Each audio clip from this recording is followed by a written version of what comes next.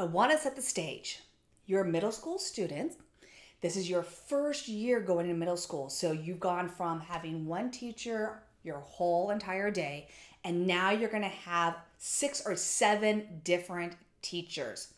You're going into your 4th class. You're sitting down, and once again, the teacher is going over the school rules, the class rules, and it seems like you're hearing the same thing over and over again.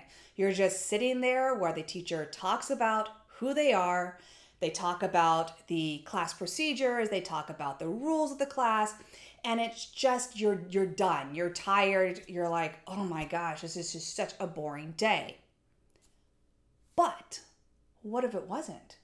What if instead you walked into your 4th class and on the table there were some interesting objects there, and the teacher didn't go over the class rules, and the teacher had you instead talking with the people around you, your fellow students, and they got you up and discussing and moving and having fun.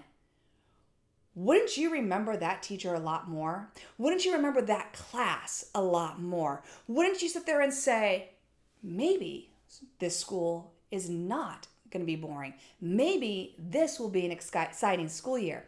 And then you can go home and be like, oh my gosh, it was boring, but then something fun happened. Hi, I'm Christy. I'm a middle school science teacher with over 25 years experience in the classroom. And I love helping other teachers empower their students to take more ownership of their learning.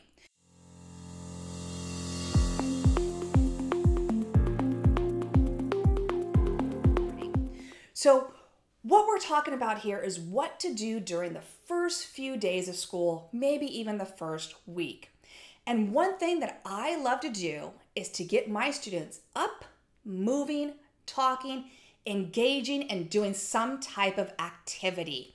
You see, I do not go over the rules my first day of school. In fact, I don't go over my classroom rules at all because I've been teaching middle school for 25 years. I know that at this point in a student's life that they've heard pretty much the exact same rules from kindergarten to 1st grade, 2nd grade, 3rd grade, and on. The rules might change a little bit, but most of us have the same rules. Be respectful. Many of us have the no chewing gum on campus or in the classroom. These are the same type of school rules as you go.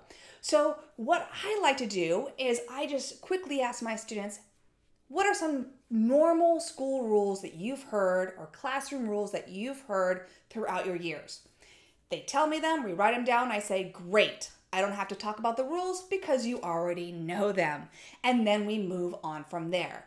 Now, rules are different than procedures. Procedures are how your class flows. What makes it easier for you to transition? What are some expectations of your students as they come into your class, as they leave their class? What are your expectations for when they're doing group work? So those are more procedures and they're not really rules. So I do teach procedures, but we'll get to that in a little bit.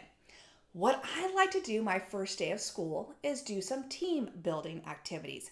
Now, some of these students are brand new maybe to the school, and so they're still trying to figure out and get to know other students that might come from a different elementary school or primary school, and they're all coming together now into their secondary school, their middle school or intermediate school, whatever you call it for what you're teaching. I like to have them doing a teamwork activity, and I have lots of different ones that I use, and it all depends on what grade my students are in. So luckily at my school, we have worked together, so we know, okay, which ones are going to be used for 7th graders, which ones for 8th graders. I work at a 7-8 school, so we don't have 6th grade. 6th grade is still considered elementary school in my district. So 7th graders, it's all about saving Sam or saving Fred. It's the same thing. You have that little gummy worm and you have that gummy lifesaver, and they have to use the paper clips to get that lifesaver around that worm before it falls into the ocean and drowns because the boat tips over, right? In 8th grade, we like to use the paper cups. And so I give them different challenges. They have the octopus, which is the rubber band, and it's attached to strings. So we have 4 strings and a rubber band, and they have to first unstack the cups and then stack them into a pyramid shape. And then from there, they can do for different challenges where they can line them up right side up and then take another one upside down on top of it. So you have lots of different activities that you can do with the paper cup challenge. Another one I like to do, there is one activity and it's a square, and the square is divided up into different shapes.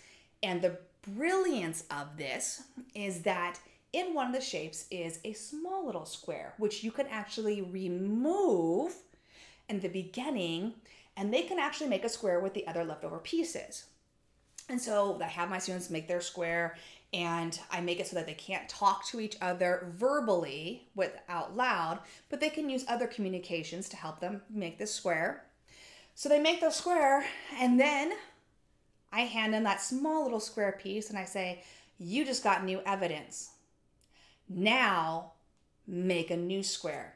Because in science, as we get more information, our information about things change. And so I want them to get that idea also, that it's always changing. Science is always changing, except for, of course, our laws and theories. But science is always really changing as we learn more information. I mean, I think about when I was going through school and what we knew about space back then, teaching about the planets and stars and galaxies. And what we know now that we have better technology and we can see farther and we can see more detail, right? So as we develop our technology, as we get new tools and more information, then our ideas can change. So I like to do that the first day usually. During that first day, I also talk about only 2 procedures: how you come in and how you exit, because I don't want to overwhelm my students, right? Just giving them 2 procedures: how do you come in, how do you exit, and a fun, engaging teamwork challenge activity for that class day. And that's it, and that's how we end it. Now on the second day, I want them thinking about growth mindset, right? Many kids, when they come in, they have their own perception about certain subjects. They either love or they hate math. They love or they hate English. They love, they hate history. They love or hate science. And all this is based on previous perceptions of what they think about themselves and their ability to do things. So I want to talk about that and have them really start to analyze the evidence of what it is they have. So for example, if they're not into math, they hate math, they're always like, math is just not, I'm not good at it, I can't do it. I like to have them look back at what they were able to do 1st grade, 2nd grade, 3rd grade, and what they're able to do now. Like looking at how challenging those parts were, like how challenging fractions were. But yet, I guarantee you, by the time they're in 8th grade, a 3rd grade fraction is not going to be as difficult as it was back in 3rd grade, because they've practiced and practiced and practiced it, right? They've overcome their challenges. They failed, and now they are succeeding. So I like to introduce famous failures and have my students look at different famous people that are successful in life, or what we feel is successful, but look at what they had to overcome. Looking at bankruptcy, being told no, being rejected, going through all these different challenges. And so I like to have them look at these people who they feel are successful, and all they see is the top success part, but they don't see all the blood, sweat, and tears that went into that success, all the times those people failed. And so I like to do a famous failures activity with them, which involves them reading about different people. I let them choose. I have about 16 different people that they can choose from. We watch a video about some of these people and about what it means to be successful and what it takes to be successful. How failing is part of the success path, that you have to actually go through failures. You have to actually fail a little bit in order to go on to bigger things, to challenge yourself, to, be successful, to hit that goal. And then I have them look at what they have done in their lives, things that they failed at in the beginning, but now are successful in, even if it's just riding a bike. I mean, think about it when you rode a bike, how when you were riding a bike that, you fail a lot, right? You had to have someone hold on to you at the beginning to help you learn your balance. And it wasn't easy and it was challenging. But now you can ride your bike no problem. Same thing with skateboarding. Trying to figure out how to do different tricks on the skateboard takes practice and practice and practice, and you multiple failures, multiple falls until you finally get that trick. Even playing the video games. We talk about the video games, how you're going to die many times before you actually become good at it. So we talk about that, and that's where I want them to leave with the second day, is this idea that yes, you are going to fail. In fact, in middle school, I tell them in middle school, their job in middle school is to fail and figure things out so that when they get to high school, they've learned how to communicate with multiple different teachers, how to plan their afternoons for studying with multiple different demands from different subjects and different teachers that have different ideas about homework, and figure all that out. And they're going to fail along the way, and they're going to learn from it and be ready to go by the time high school hits. They'll understand how to manage different types of teachers and different expectations and different amount of work from different teachers.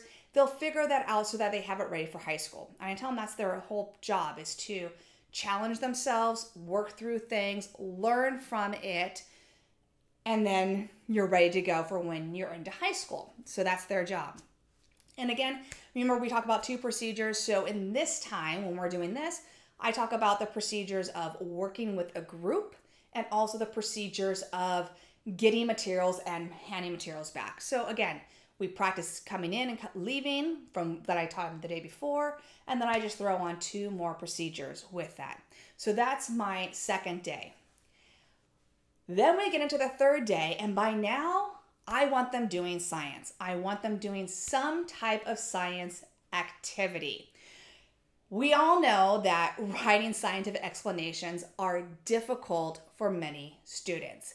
Many students writing a claim evidence reasoning, they get confused with the evidence reasoning part. Their evidence really isn't evidence, or their reasoning doesn't really link that evidence to the claim.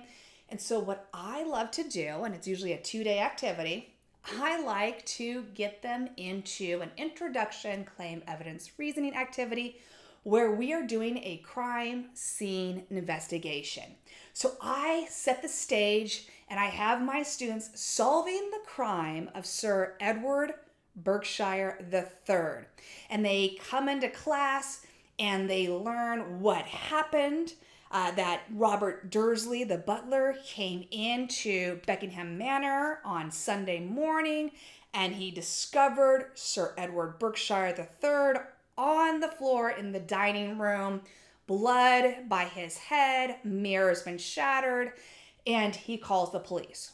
So the police come over, they do their investigation, they interview the different people involved, like the chef, the butler, the maid, and his brother. And then they have to start figuring all this out. So they get actual incident reports, police reports with the photographs from the crime scene. They get the personal profiles of everyone that is a possible suspect, where they were during the supposed crime or during the incident, what motives they might have. Then they get into the actual forensic information. So they're looking at the fingerprints, the blood type, the DNA. They look at the autopsy report and the toxicology report. And they're going through all this information and they're recording all their notes on their investigation journal. And then they have a great discussion about what they think actually happened to Sir Edward Berkshire III. Did he die of natural causes, or is there foul play involved in this? So they have all that discussion. They then have to write their claim of what they think happened, and they have to use evidence. And that's when I talk about how their evidence needs to be strong enough to be held up in a court of law, where another piece of evidence couldn't bring in reasonable doubt to the jurors or to the judge.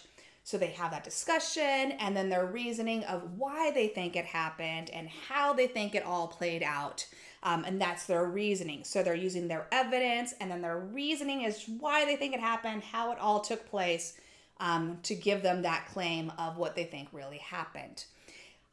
This is a fun activity. My students really love getting into it. In fact, every time they get a new piece of evidence, they're trying to figure out who did it, what actually happened to this person, was it foul play or was it natural causes?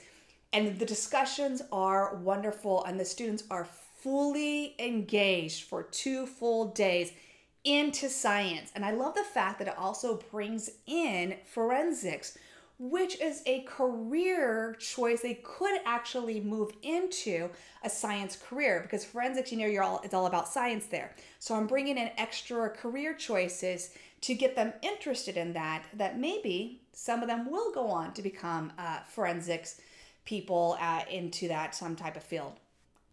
Then on that Friday, that's when I have my students do their all about me information, and I have them fill out some type of activity. I like to change it up every year. Sometimes I have them do a locker picture with all the stuff that interests them. Sometimes they have a little scrapbook to do. It all depends on how I'm feeling that year. Because remember, I've been teaching for 25 years. I have lots of introduction activity. One thing I do, though, is I do have them fill out a Google form because I want to know more about them. I ask them what their preferred names are, what their preferred pronouns are. I ask them what name they go by at home, what pronouns they use at home, because for some of my students, it is different, and I need to know if I'm calling home, what name or pronouns do I use when I call home. That might be different than what I use in my own classroom. We get into technology, what they have and are able to use at home. Do they have a Chromebook? Do they need a hotspot? Do they need a Chromebook? Do they need help at doing technology at home? Or, is it fine so I can get them the resources they need? We talk about interests, because I want to know what interests are they into that I can maybe bring into one of our units later on. So I do an informational survey that I have them fill out. It helps me get to know them. I give them information about myself on that Friday, and it's all about a get to know you Friday. So that's how we start our week. Again, it's teamwork on the first day, famous failures the second day. The next 2 days are done with claim evidence reasoning for CSI, and then it's all about me. That week gets us started. We have the weekend to get all our supplies ready to go, and then we start real science and all the standards the following week. Thank you for watching another Adventures in ISTEM and Beyond video. Don't forget to subscribe and turn on notifications for more Adventures in ISTEM and Beyond videos. For more ideas on how to incorporate science, technology, and skills for life into your classroom, go to adventuresinistem.com.